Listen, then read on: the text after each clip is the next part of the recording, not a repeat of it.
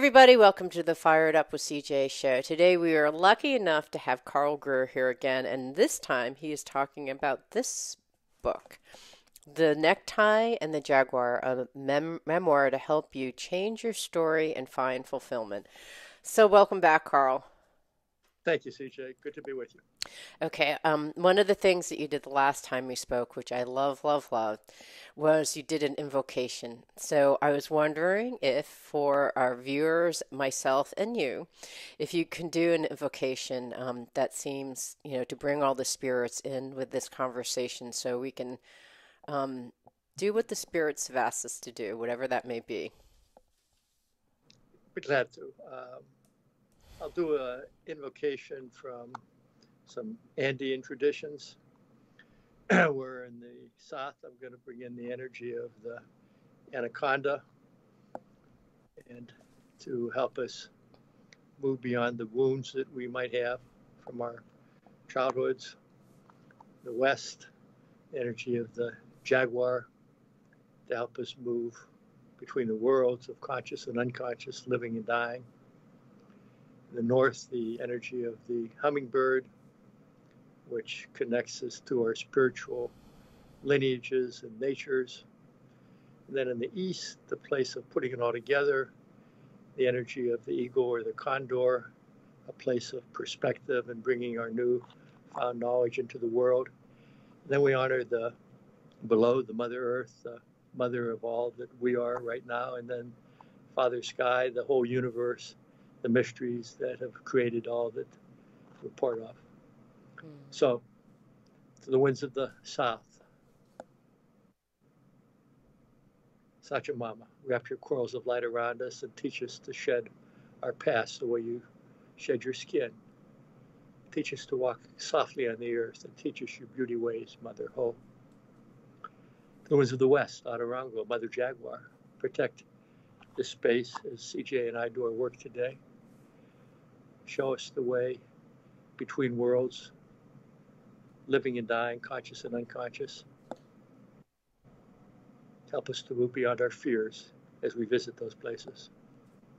The winds of the north, hummingbird, great journeyer. You teach us the lessons of being still in the midst of our busyness and appropriately active in the midst of our stillness. You are a guide to finding our spiritual natures, those who have come before us and those who will come after us, our children's children. To the winds of the east, Apuchin, great eagle condor, you give us perspective and help us to bring into our lives the lessons that we learn when we do metaphysical work. Pachamama, Mother Earth, we thank you for being part of your plan. Help us to recognize our interconnections with all of your creations, the plants, the stones, the animals, the humans. And Great Spirit, sky spirits, sun, moon, stars. Help us to be present to your mysteries, and we are so grateful to be part of your plan. Ho.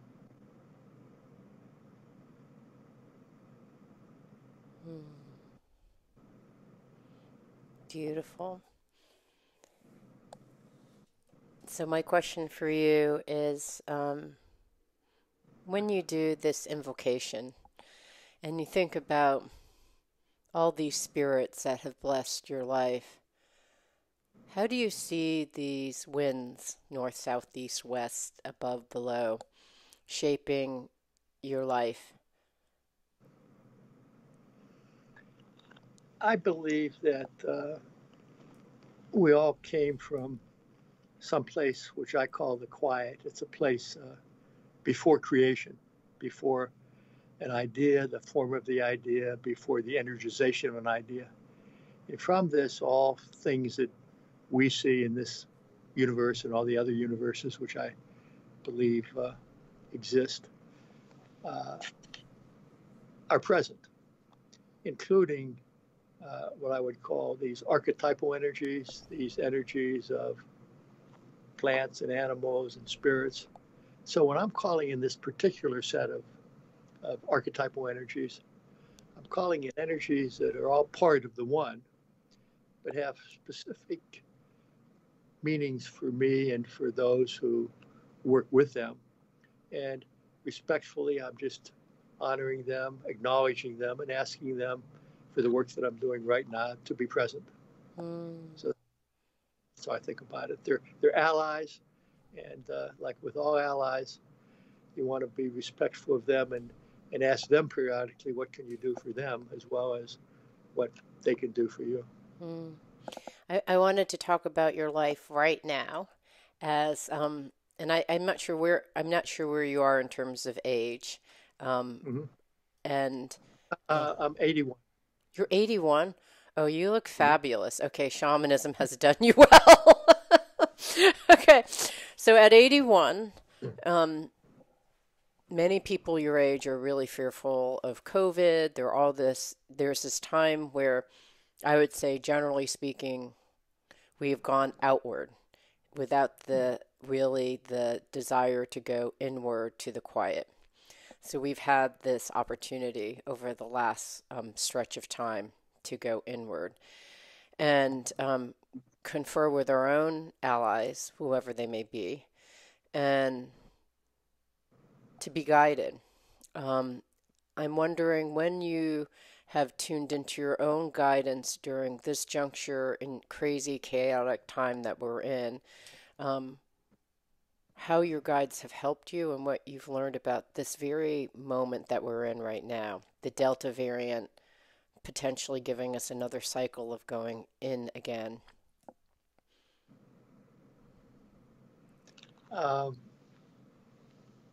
Right before COVID started in January, before it started, I had open heart surgery, and Oh my goodness. they, cut me open and put me in the heart lung machine and replaced 3 arteries on the left side of my heart that had been completely blocked. They couldn't put a stent in. At the time, I had watchful waiting for prostate cancer, so I was aware of my possible mortality. I got out of the hospital and back home, started to recuperate before March when the COVID, really hit and everybody had to, stay in place pretty well. So it was a time for me, CJ, to start to reflect on where I've been, where I'm going, how much more time I might have. Later on last year, my prostate cancer had got more aggressive, and so I had a series of radiation treatments.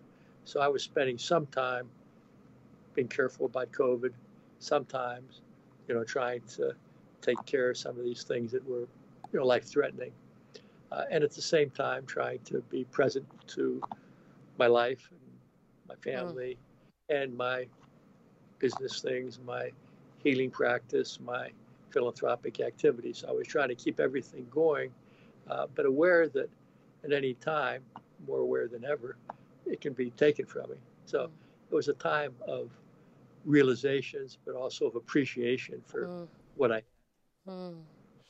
And what were the realizations that you had about both life and death during this time? That I was very fortunate. That I've been lucky to have a life that's lasted this long, and all but one of my relatives died earlier than I did.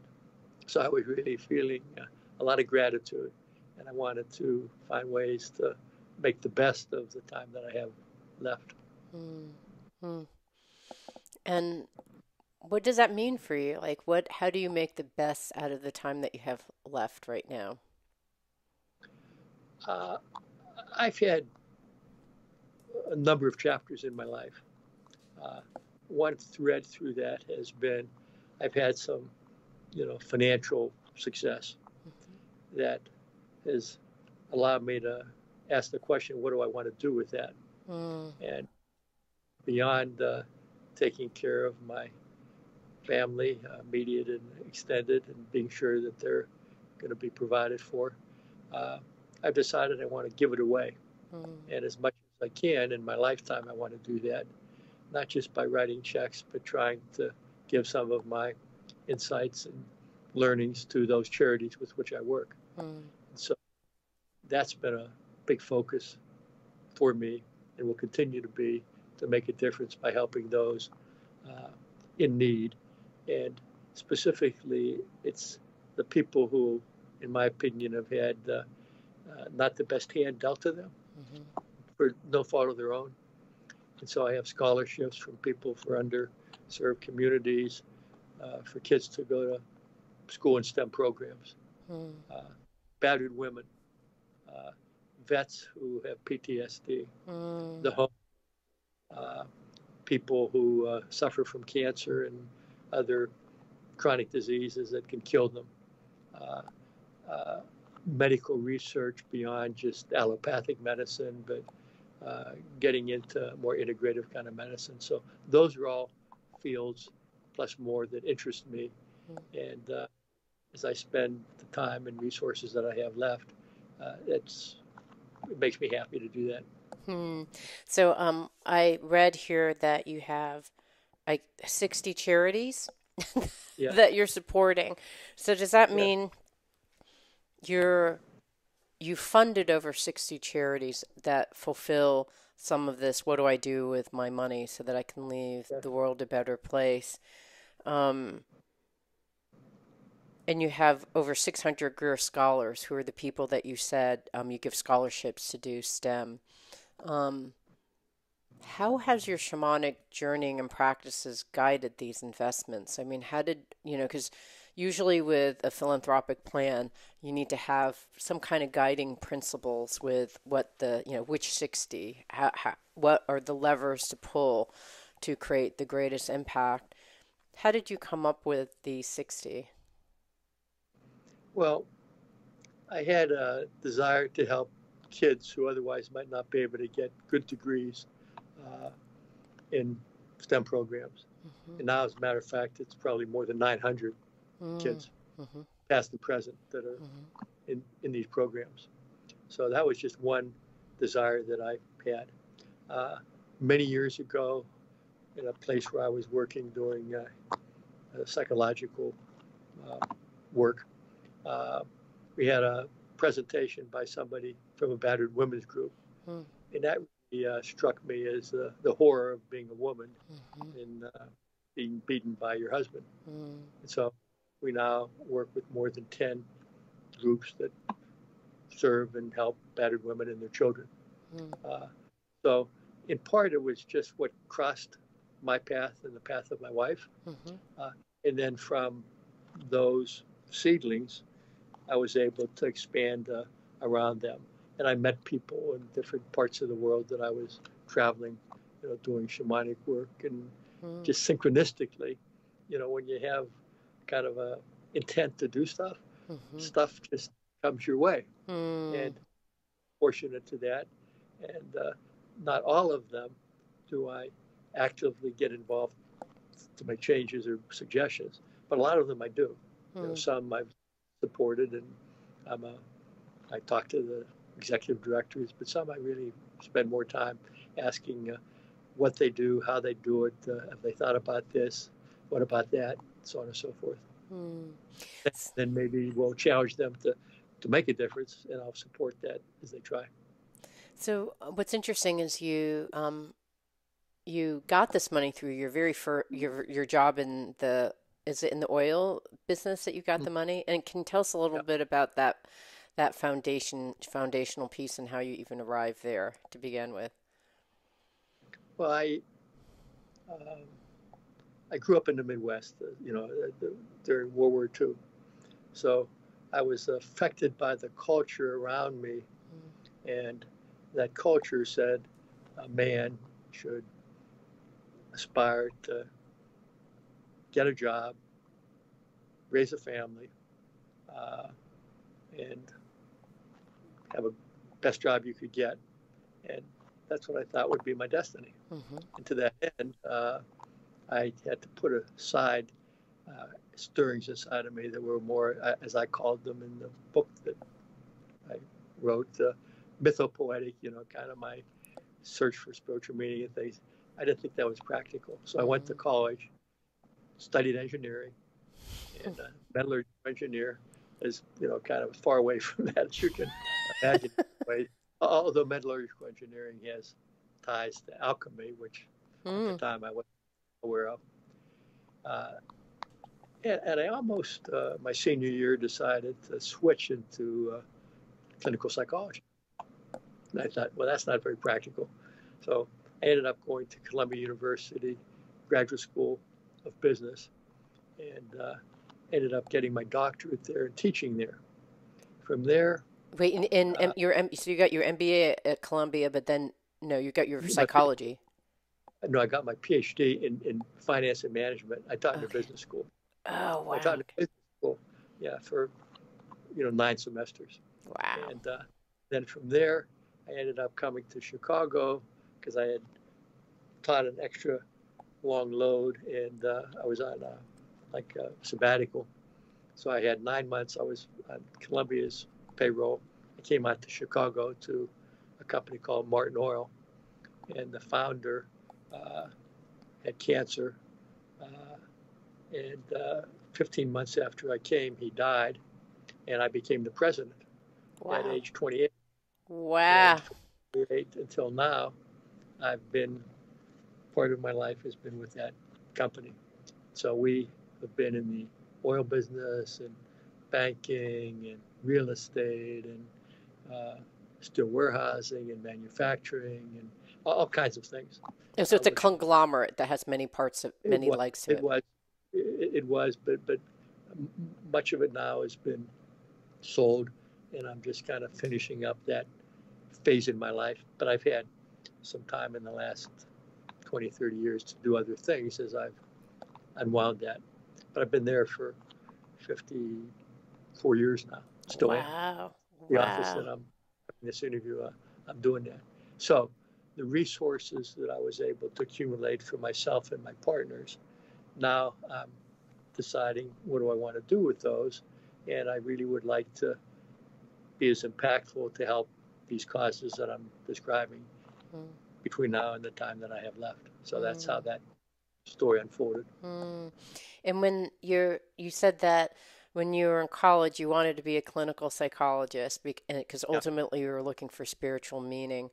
How did that get incorporated simultaneously while you're running this gigantic company? For a while, it didn't. My spiritual side was fed a little bit, well, more than a little bit. In times I could spend in nature. I like to be underwater. I like to fish, for example, and I like to be outside. So I was able to incorporate some of that in my life.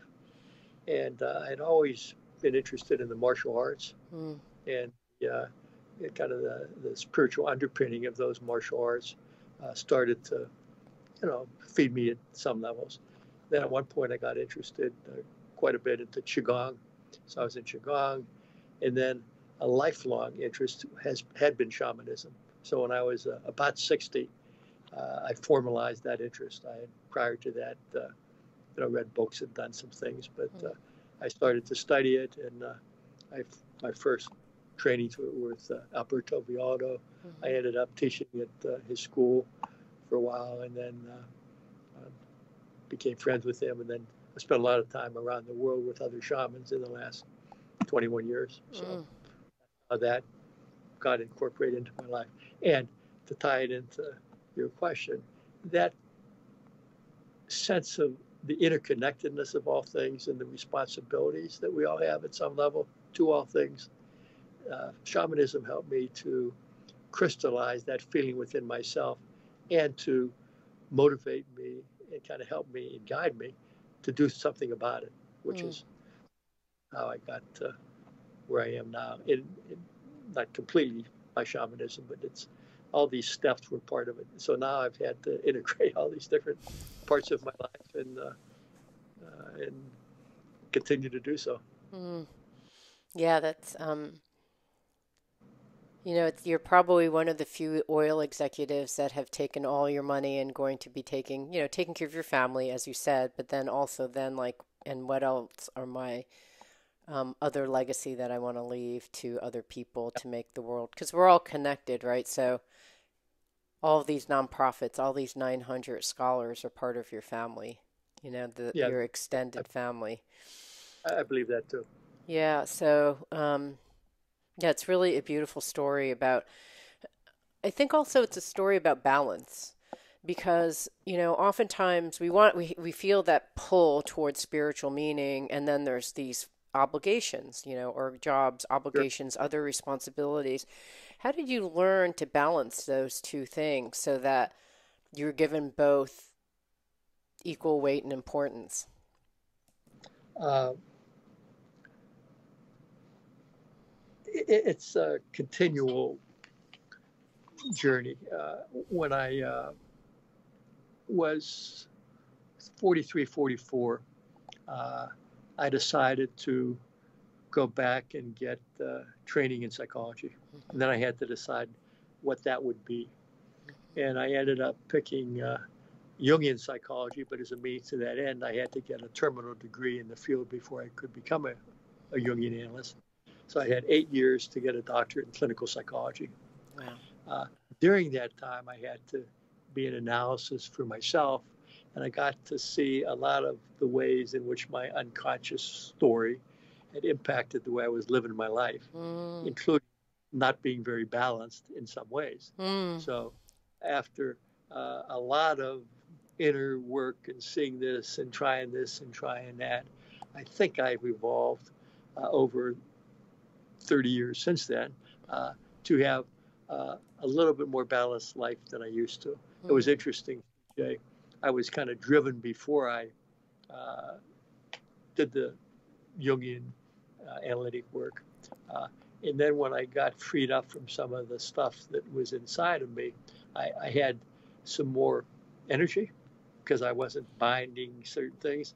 But then I just used that to run even faster.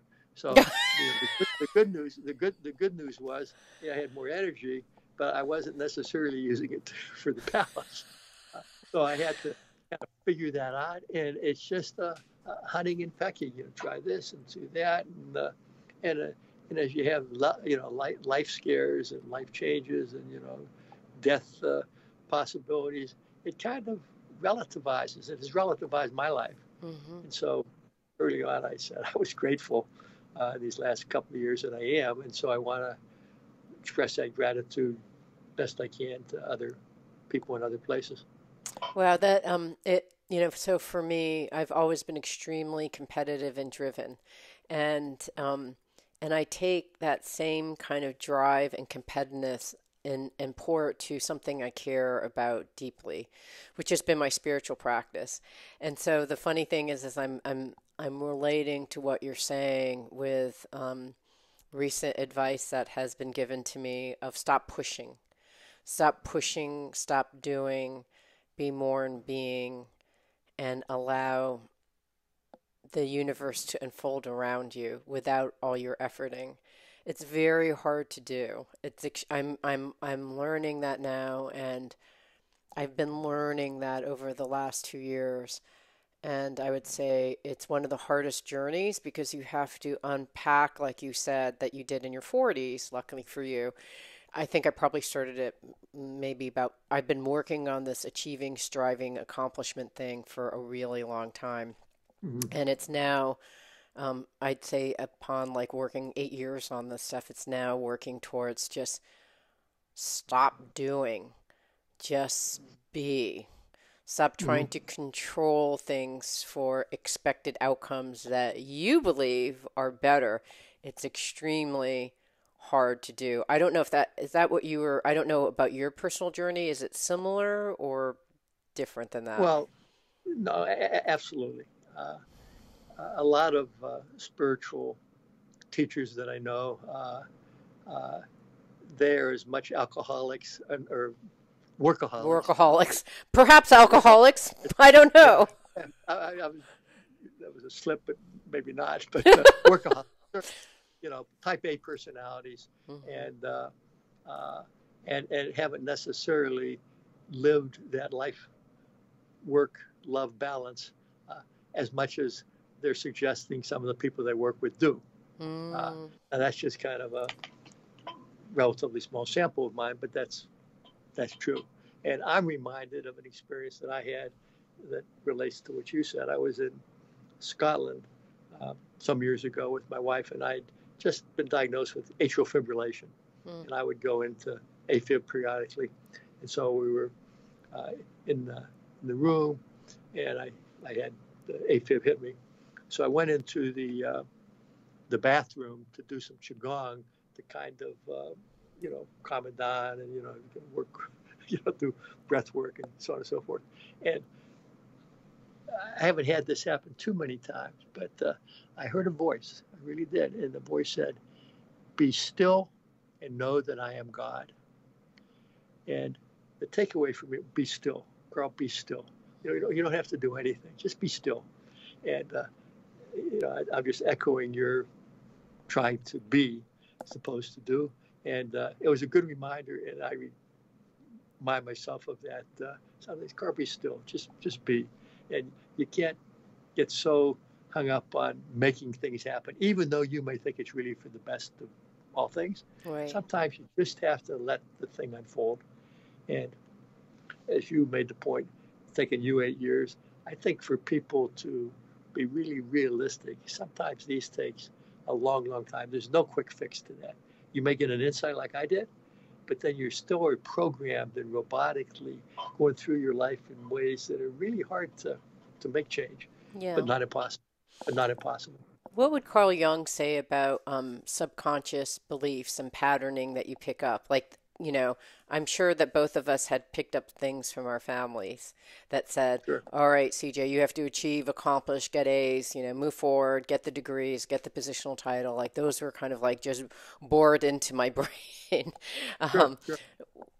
What did Jung say, or shaman, like your guides tell you about subconscious programming and how you unwind them, those programs and thoughts? Well, first, the work can help you understand what your programs are. Mm-hmm. And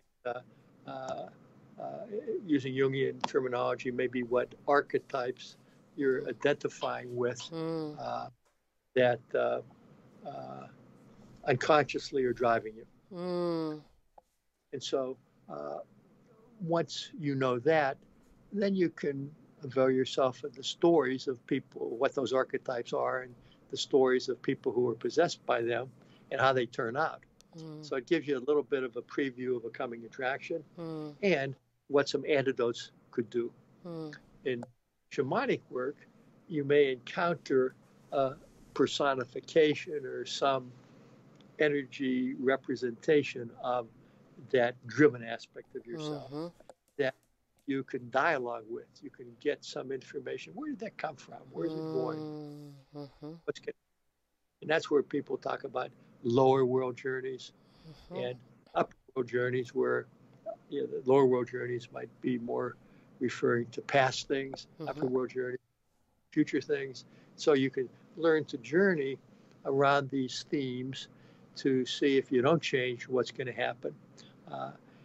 Jungian work also has a teleological or future-oriented part that allows you to start thinking about that through your dreams and through process like active imagination, which is akin to dialoguing, which I talk about in some of my books. Okay, got it. So the last thing I'd love to do is do you think you could step us through a exercise that would help us work through our unconscious programming? That might be a little big. Okay. That may be too big. All right, how about the following? How about a blessing from your spirit guides to help people who are suffering right now from this constant push, drive, and a cessation of, fear of cessation from moving. Like, Here's what I would say is that everyone wants the energy that I feel personally inside, and I think everyone is feeling is like, I just want this COVID thing to be over so I can go back to my old life, as if our old life was that great. But we we want to go back to our old life. Maybe asking your spirit guides, the part of us that wants to keep on like consuming, taking, grabbing, going back to the old thing, being attached to those things, striving, pushing. What would maybe a blessing or advice from your spirit guides on how we can harmonize with the existing energies that are in the collective right now so that we can be at peace? We all may be dying soon. A fire could come through my house and destroy everything, including myself. I could die of COVID tomorrow. I honestly, I hope none of those things happen, but it could happen. So the impermanence in life and how we can just be at peace with it. How about that? Can you deliver on that, Carl? That's a big ask too. If you would want to work with it a little bit as well, and here's how we can think about it. Okay. If you're asking a relevant, good, big question, so each of us might have some feelings right now, a restive feelings, kind of a dis-ease feelings about our existential situation because of COVID. So, kind of we're kind of not at complete peace. So we have some part of us that is a feeling, some part of us, maybe some thoughts around it. So if you now, for example, could be thinking about what is this restive part of you? And then does it bother you? So you want to see what, from your conscious standpoint, what is... Okay, so I would say that if I were to identify it as an archetype or a spirit animal, it would be a squirrel. Okay. All right. So there's a squirrel in you that right now is kind of grabbing nuts for the everything which way. Yeah. So if you were to kind of be able to visualize that aspect of yourself, which is kind of taking every which way, and then you have to think, what question, if it could give you an answer, what would the question be that would help you learn something? For example, you could say, why right now am I so aware of you? Okay. What message do you have for me? Okay. And actually, I mean, so, and here's the move that's people can learn to do, but it's a tricky move. Can you become that squirrel energy of you right now, if you close your eyes, and ask it, what message does it have for you that would be useful to you? Okay. So just let's both do this. What's your animal? I'm going to merge with the squirrel. How about you, Carl? What's up for you? What animal would that be for you? It wouldn't necessarily be an animal, but I could just say it's a feeling of what can I do to become even more at peace with myself. Okay, got it. It could be anything that you're taking that, you're personifying that, or you're making it into an animal. I'm saying, okay, what is that piece of me that? And who are you asking? Are you asking your higher self? I'm asking that piece of me that's feeling a little disquieted, a little restless. Okay. So however, I'm saying we all have these parts, and you're saying people in COVID now are feeling all these things. I'm saying, well, let's try to have a relationship different than we've had with one of them.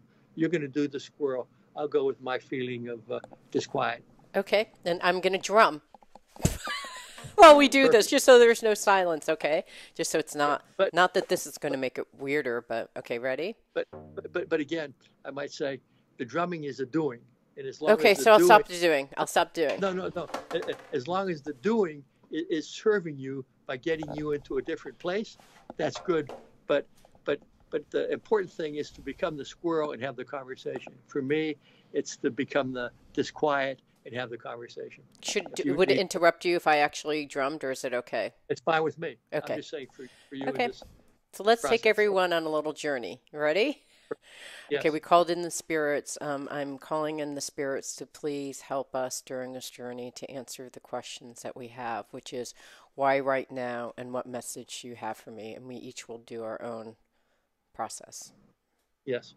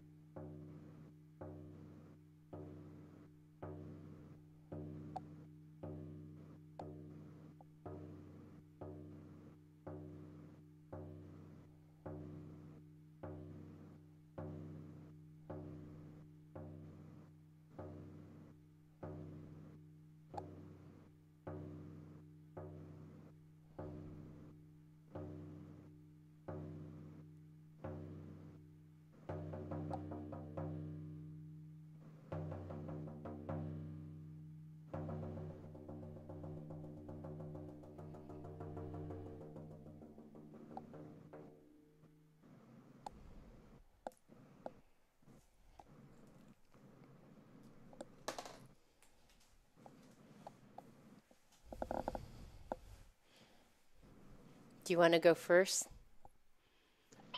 That would be fine. Okay.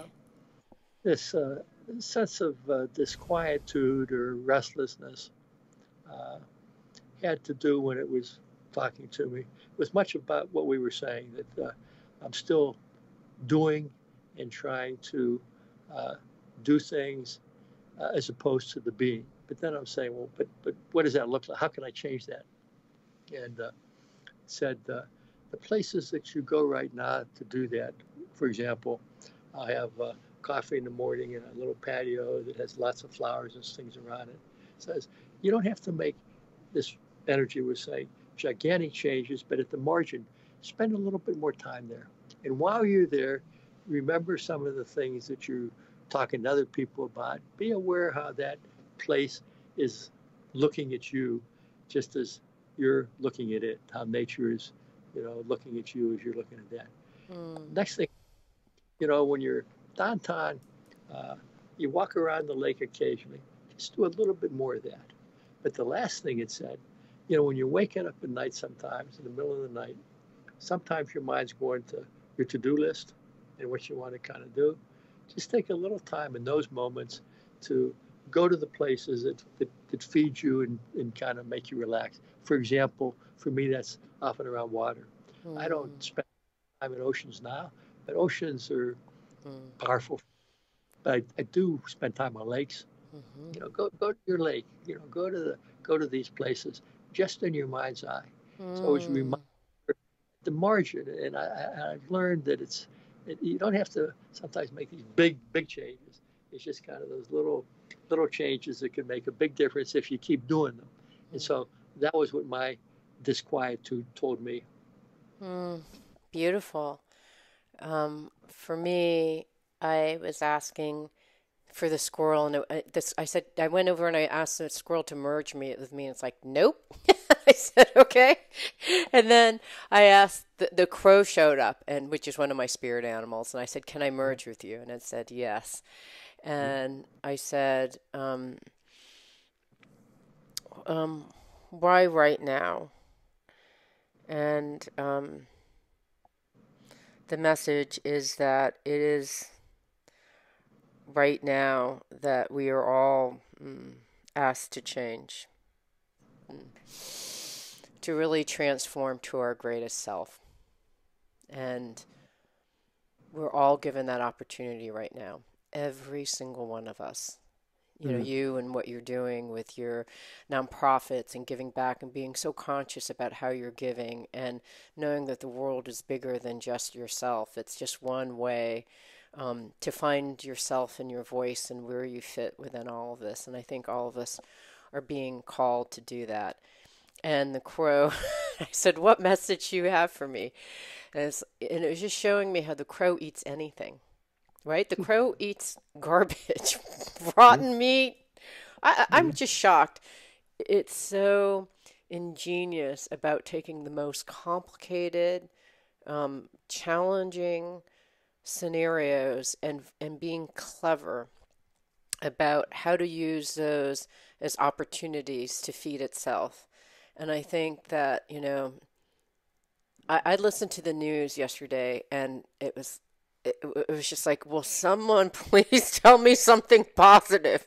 You know, Afghanistan, Haiti, you know, COVID. And I was just feeling so overwhelmed with all what, you know, which feels like garbage. Like I'm just amidst a garbage of my mind, right? I've just thrown trash all about. And to even amidst garbage, even amidst the seems like futile situations, I mean, we still, oh wow, it hurts my heart thinking about this, but we can still grow, learn, and help others. It doesn't mean that we just, you know, go flatlining and go despondent. It's about, okay, we're in this situation. What can we do to help others? How can we help ourselves? Maybe that other is ourself at this point, right?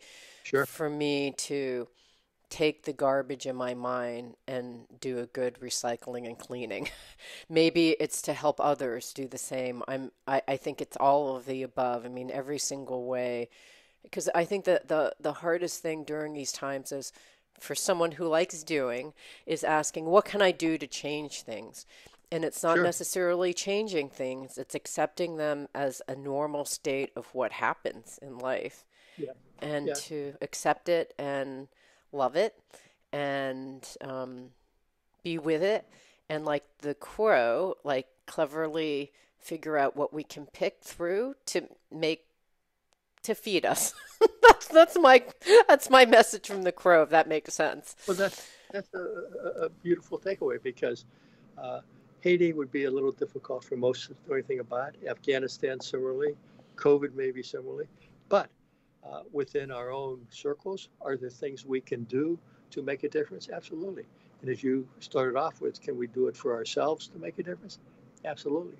So if one can be motivated to do that and then get insight as to what to do, that's a big gift. Yeah, and what's lovely is that yours was what to do. I mean, you're motivated, you have processes, and you got very specific what to do. It's incremental change. It doesn't have to be like save the planet, you know. Go and you can walk around the lake. You don't have to walk the Camino. You know, you can do a small bit and all those things because we're all connected. So when you walk and you notice during your breakfast in the garden, all those little things are changing us on the collective level. So yeah, not to dismiss that whatever we do is not enough because every single thing, every little minutia makes a difference. So so that's my interpretation of what you said about you and my thought. What the crow says back. Yeah. Oh, I love it. So we've been talking to Carl Greer about his book, The Necktie and the Jaguar, a memoir to help you change your story and find fulfillment. Thank you so much. Good to talk to you, CJ. All right, so I'm going to stop.